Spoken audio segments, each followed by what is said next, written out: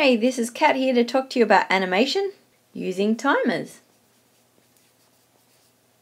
Timers allow you to have a little bit of code, and that code will execute, and then after a set amount of time the timer tick will happen. It'll loop back and execute that code again, and then after a little bit of time it will loop back and execute that code again and again.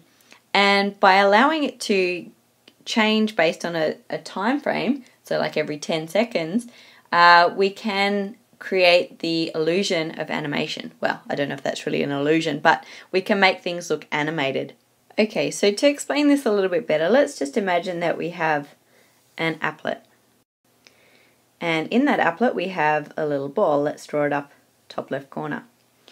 And what we're going to do is every 10 seconds we're going to change the ball's position. So we're going to aim to have this ball moving diagonally across the screen. So every 10 seconds, or whatever our timer increment is, we're going to increase the value of x by 10 and y by 10. So we would draw our ball top left corner, and then we would wait, and in a second or 10 seconds, whatever we said, we would then increase the x position of our ball by 10, so we dunk, dunk, dunk, dunk, dunk, 10. And we would increase the y position by 10, dunk, dunk, dunk, dunk, dunk, and we would draw it in the next spot. So I've used a different colour to make it a little bit more obvious. And then we wait our timer tick yet again. And I know I went from saying 10 seconds to 1 second, because really in computing terms 10 seconds is a really long time. So let's wait another second. And after that second is up, we're going to increase the x position by 10 and the y position by 10, and then we're going to draw our ball. And then we're going to wait for yet another increment.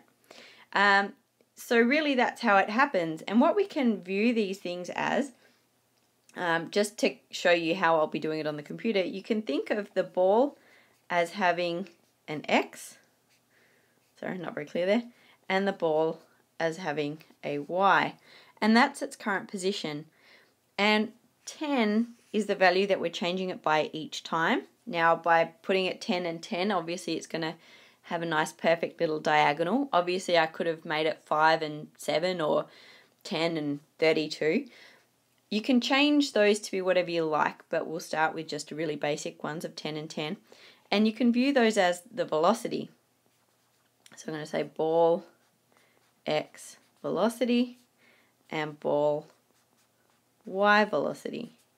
And I'm calling them velocity because that's sort of the speed at which they move, because that's how far they move each time we go through the tick.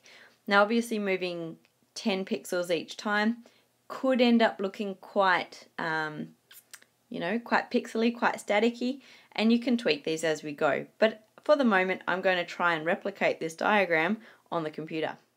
Okay, so I'm in Eclipse now, and what I did was created a project called animation and then a class called timer_1.java, and I've set it up with just the basic tools that you normally have in any other standard applet.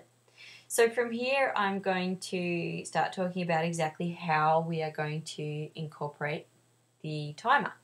So first of all, we're actually going to import 2 new packages. So we're going to start by importing java.util.timer and java.util.timerTask.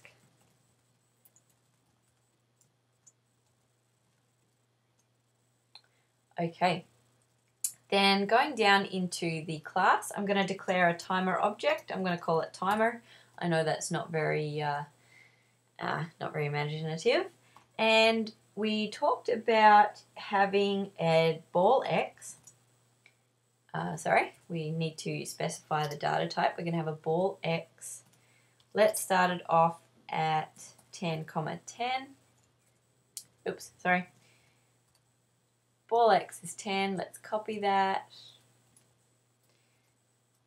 Paste it, paste it. So we're going to change one to be the ball y. Then we're going to have the ball x velocity and the ball y velocity. Okay. So really boring to start with, it's all the same value. Now going down into init, Now actually let's just go down to paint first. I'm just going to comment out that timer. And in paint I'm going to have g.fill oval. Now remember that by default this is black. If you want to change the color, then by all means change the color. And I'm going to print this at ball X, ball Y. And then I need to pass in the size. So I'm going to make it 20, 20. And no more arguments. And just to make sure that's all fine, I'm just going to run it and it should draw a ball on the screen. There we go, big black ball, really, really boring. So let's go back and uncomment that timer and set up the timer itself. So in init, we're going to type in timer equals new timer, because remember it is an object, so it needs to be instantiated. And then I'm going to give you some code, and I'm not really going to explain it a great deal, but I'm just going to tell you what to type. So first of all, you set timer.schedule, and this is about scheduling an activity. So you've got to give it the activity that's going to happen multiple times, as well as the time that that activity is going to happen. And what we do is we say new timer task in here. And then we have an open brace. I'm going to spread it out. Let's get rid of, it's automatically put that in for me. So I've got new timer task, open close brackets because that's a method, comma, oh sorry, no comma. I've got my open brace there. And inside that, I'm going to type public void run. That's going to have a, can't spell today, jeepers creepers, run. And I'm going to put some content in here in a minute, stuff that will happen. So I've got the close brace of that one, the close brace of the timer task, and then what we do is we have a comma, and then the first number is the initial delay before that timer runs for the first time, and that's in milliseconds. So if you don't want it to start happening straight away, you set that one to be a bigger number. Then you have the number between the ticks. So if we want it to be 1 second, that's 1,000 milliseconds. And then we have our semicolon. Now I can run this and hopefully I won't get any errors, but I also won't get anything happening. So it should still just draw that ball on the screen. Okay? So that's a good thing to do though. Once you've copied a bit of code that you're unfamiliar with, you've typed it out, just run your program, make sure that nothing's broken. So stuff that will happen. The stuff that I want to have happen is every time the timer ticks, I want to increase the ball X by the velocity. So I set the ball X to be the ball X plus the ball X velocity. And I'm going to do the same with the Y value. So copy and paste is your friend here, people. Okay, make sure that if you do copy and paste that you set all the X's to X's and then all the Y's to Y's. Otherwise you get some random things happening. And then here, what we need to do is we need to actually say that paint has to happen again. So we chuck in a repaint. And let's just save that. And now if this works, every second, which in computing terms is still a really long time, every second our ball should move 10 pixels to the right and down, so it should form a diagonal line. There we go, our ball's moving. And it doesn't seem to be moving very smoothly, and that's fine. So what can we do to make it happen more smoothly? I would say you can do two things. You can change the step value, so you change the velocity to a smaller number so it doesn't move so blocky each time. So let's maybe make that 3 and 3.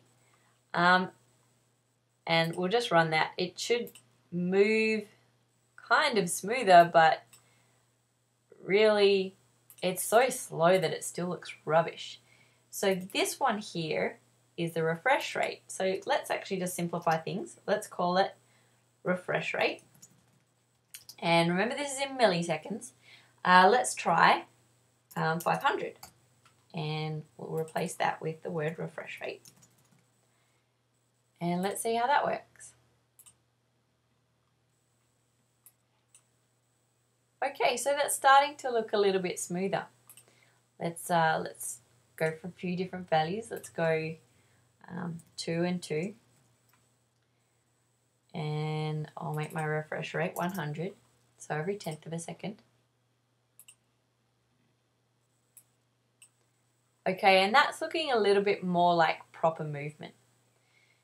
Now, so far we've done animation. So we did what we set out to achieve, only we haven't made anything fun. So come back for the next video, and what we'll do is make this a little bit more useful.